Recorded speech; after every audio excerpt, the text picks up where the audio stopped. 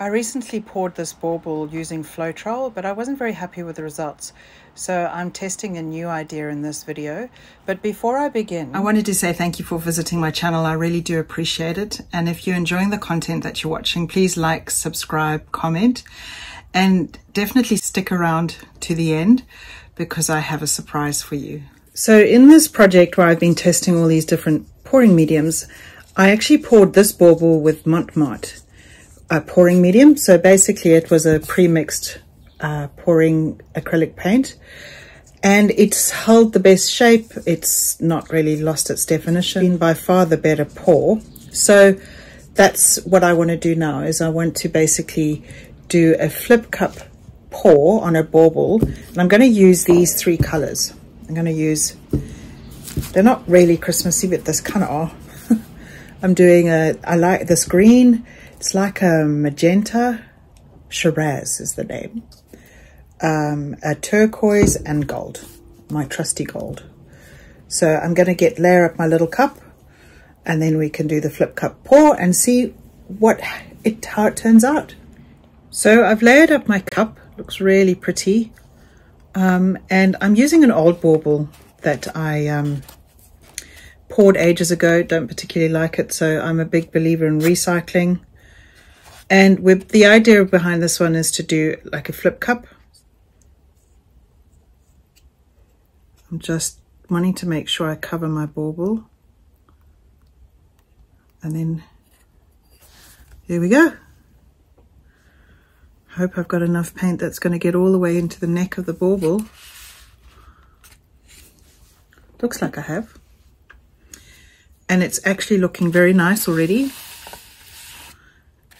I like the colors. I like all of it. So it'll be interesting to see what happens. And I'm not like, I'm just going to wait to see that it gets all the way down into the neck, if it does. Give it an opportunity to do its own traveling without me having to sort of manipulate it, and see what happens. But you can see it's actually looking, wow. So if this holds its shape, I'd be wrapped, and then we will have our answers to what's been the best pouring medium to use for baubles. I can see it hasn't quite got into the neck of the bauble there. I'm just waiting patiently to see if it will travel. And it's actually quite nice, sort of breaking up a little bit, like creating slight cells. The bottom of the tray just looks lovely. Look at the bottom of the tray. Really pretty. Sometimes I think that's the better part of the pour. So I'll just take it around one more time. And then once it's dried, I shall show you the results.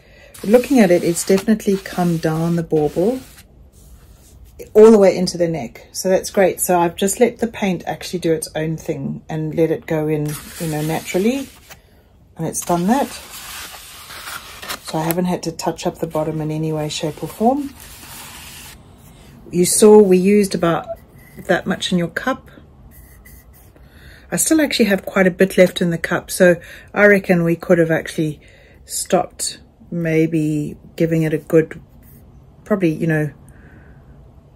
three quarters, or was it 2/3? So just as an interest sake, to save paint. And because it's quite a thick consistency, this paint doesn't go down the stick as fast. So I've just checked it, and it's definitely traveled into the neck. No problems. So I'm just going to give that bit of paint that's on the stick a wipe. Make sure I don't knock my bauble.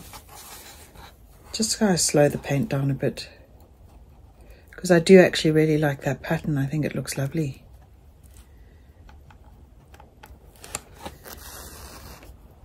Take that out.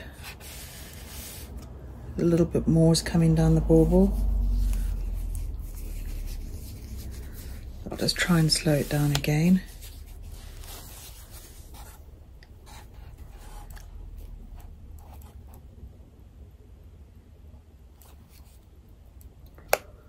And then, like I say, I'm going to set it aside, and then I'll show you the end results once it's dried.